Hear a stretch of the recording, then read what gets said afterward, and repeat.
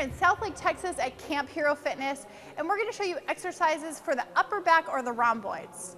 The rhomboids are the muscles between your shoulder blades that help squeeze them together and retract. They're really important because when we're sitting at our desk, we lean forward a lot and those muscles get really weak and stretched out. So we want to work on squeezing them, making them really strong to help our posture so we stand up straight, keep our bodies really healthy and in alignment. So one of the exercises is a reverse fly and just squeezing them together.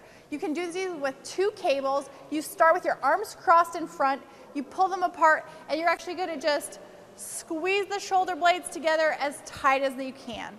Another great exercise for the rhomboids is a row. You can do these seated or standing, but you're going to grab a bar, pull your elbows back, really squeeze like you're trying to pinch a pencil between your 2 shoulder blades, and then release forward.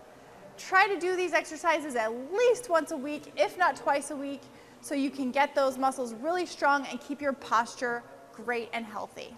Again, this is Danny J in Southlake, Texas at Camp Hero Fitness, and I just showed you how to do exercises for the upper back and rhomboids.